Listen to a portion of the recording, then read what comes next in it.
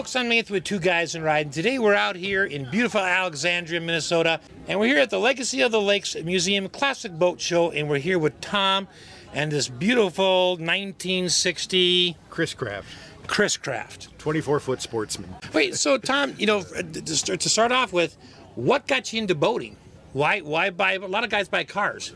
Well, I've lived on the lake summers all my life. Okay. And my dad always had boats, and I just love boats. Well, and I love cars too, by the way. Oh, yeah.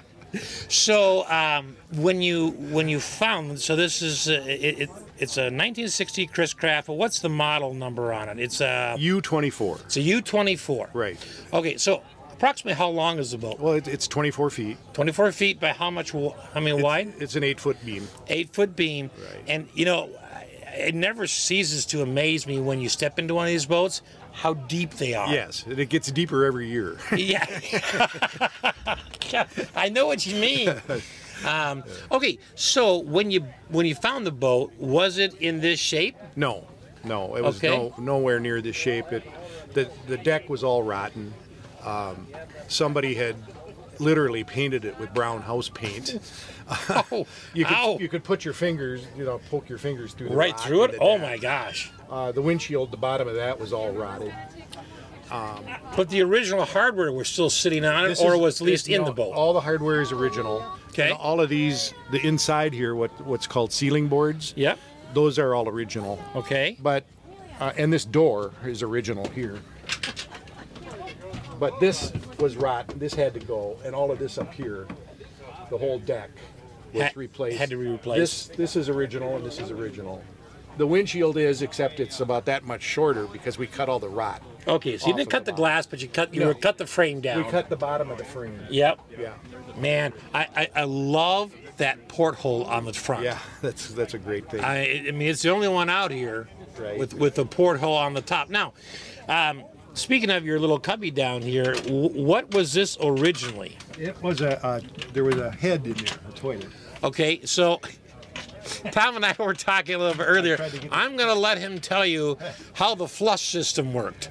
Well, it took the water out of the lake, went through the bowl, and then went through another pipe back into the lake. Right back.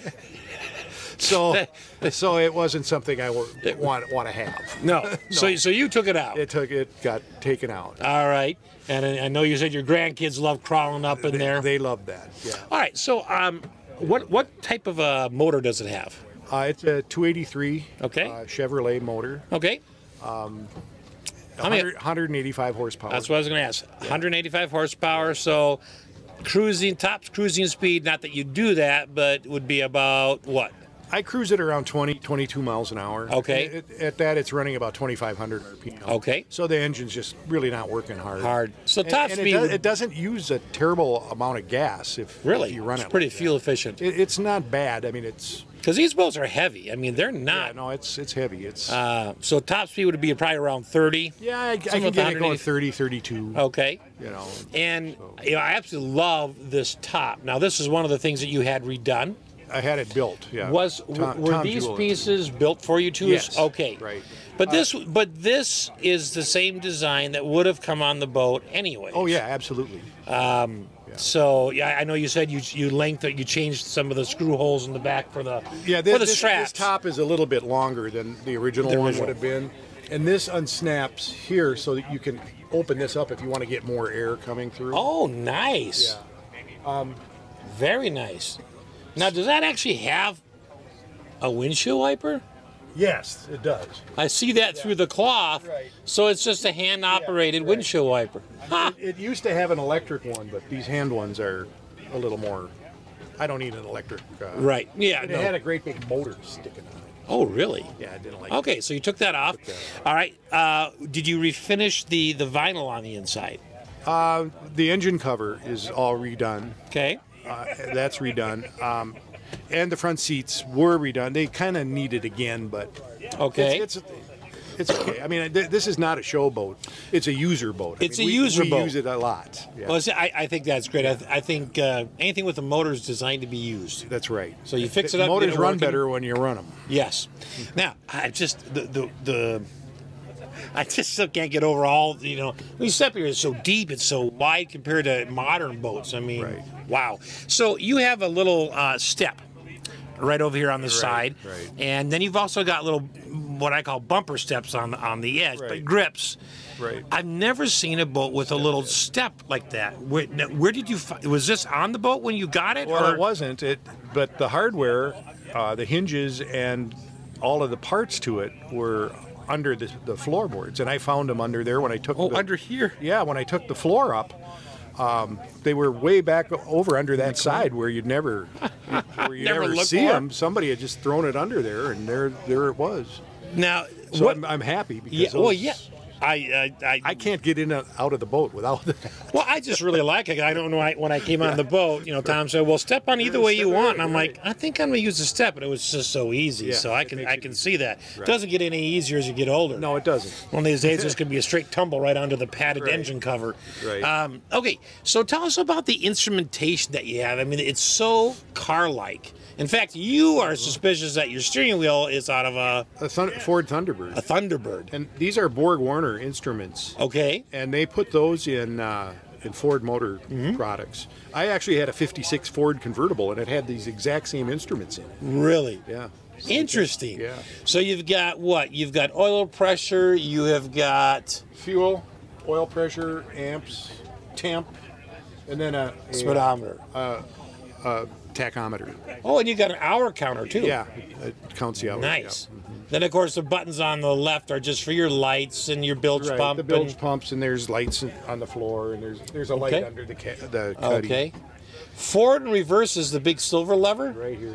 Okay, and then your throttle's over on the right. Right. And what's kind of nice about this is if you're coming to a dock, and you just push it like that a little bit, you don't have to put it all the way into gear, and it'll turn the prop just kind of real slow. Oh, really? Yeah, and the same with reverse. You don't have. So you have like a really slow reverse instead of actually having to engage it all the way. So when you come to a dock, you can just kind of reverse like that, and then the way the prop spins, it'll pull you right over to the dock. Yeah. Single prop, right? Single prop. Center mounted under the boat. Right underneath. Those are some of the best turning boats I've seen with those single props on the center. And this one, somebody had built up the rudder. Oh, really? The rudder used to be, kind of a small thing, and they've added quite a bit of rudder to it. Okay. And I'm happy about that because it steers a little better. Yeah, right. Absolutely. Because these things won't steer if they're not in gear and have some forward momentum. Right. Yeah, because you're pushing the water against the board as you turn. Yeah. I like your sort of seat pockets back here. Got to have some blankets on board. Oh, absolutely. Going out in the evening gets a little cool. Right. Is the floor here, is that made out of wood or is that a vinyl? What is that? No, it's all marine plywood. Okay. And the product on the top is called Nautilex. Okay. And it rolls up it's like a vinyl sheet, and it comes in like 8-foot wide rolls. But I don't think you can buy it anymore. Oh. I don't think that it's available. That's what I've heard. Well, I'm hoping it never gets a rip or a tear in it because I really like it. It's really nice. Yeah, I do like it. I like all the stripping, the aluminum stripping is all original. Right. Yep. It's all original. I like that. And this boat has the original bottom on it, which is still the original bottom, despite the rotted top. It doesn't leak. No, and it doesn't leak. That's a good thing because you and I are sitting in the boat here, Tom. Well, when you first put it in the water, in the spring, I thought I was going to sink. I was looking under here, and I could actually see the water geysering up through some of these cracks. Yeah. So I made it home at top speed to get to my lift. Yeah. And then within a couple days, it all swells up, and then it doesn't leak anymore. Yeah. Interesting. No. Huh. Now, all this glass on the side here is original as well? That's all original. The glass is all original. This is all the hardware. Man, I love the big horn on the front. And where's your control for the big light that's up there? Oh, that's right here. Oh, the handle. Well, that just swivels real easily, doesn't it? That's called an IVA light. A what? IVA. That's the brand IVA light, and you'll see them on some of the other boats here, I'm sure. Yeah, I have. I've seen them on a couple. I did not know the company that made them. They're very handy. I bet at night. Yeah. What a big boat, man. Yeah, it's huge. a fun one. This is fun, and I bet your grandkids enjoy. Oh, they love it. Taking a cruise on this with their family. They like to play under outing. there, and they can run around in here, and we don't have to worry about them falling out of it. No. They'd have to crawl a ladder to get out of here. They'd have to work at it. Yeah. Well, Tom, thank you so much for sharing your boat and your story with us. Thank you, we Nate. sure It's been appreciate fun. it. It's been a lot of fun. Fun to meet you. Thank you. Fun to meet you, too. Okay. Thanks for watching.